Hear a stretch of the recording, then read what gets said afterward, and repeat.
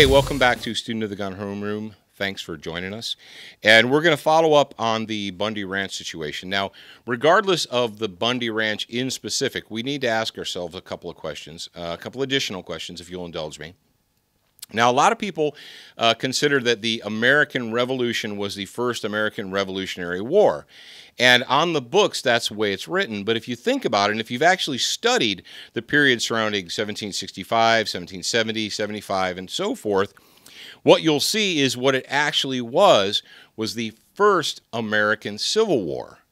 And you're like, oh, come on, Paul. I took history in school, and it was 1861. That's when the Civil War happened.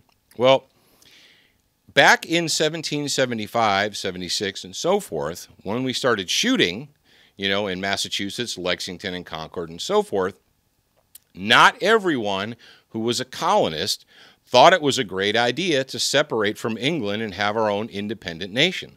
A lot of them wanted to stay with England. A lot of them were comfortable. They were comfortable tax slaves. And if you look out across the landscape of the United States of America today, you will see a very similar situation. You have people that are very, very comfortable, even though they are tax slaves. They're comfortable being tax slaves, and they don't want you, radical people, rocking the boat and talking all about the Bill of Rights and the Constitution and liberty, and because that makes them uncomfortable. Let's face facts. In 1775, we had the first American Civil War because there were people that were colonists that fought on the side of the British government in order to keep the colonies a part of that kingdom, a part of that nation.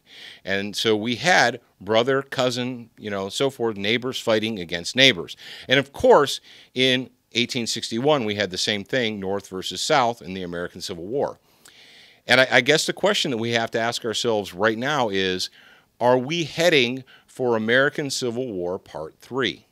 Yes or no? I'm not going to tell you which side to fall on, but how many of your friends and neighbors are indeed Tories? How many of them are indeed comfortable slaves who don't see a problem with the current system, think it is up to the government to solve all of their problems, and if you don't think the government should have all power over everything, you're a rabble-rouser, you're an extremist, you're far right-wing. Ask yourself that. How many of those people are there? Are we going into American Civil War Part 3? Yes or no? Make the decision for yourself. Now, for more Student of the Gun, check us out at studentofthegun.com. Check us out on the mobile app for your Android phone or your iTunes phone. They're free.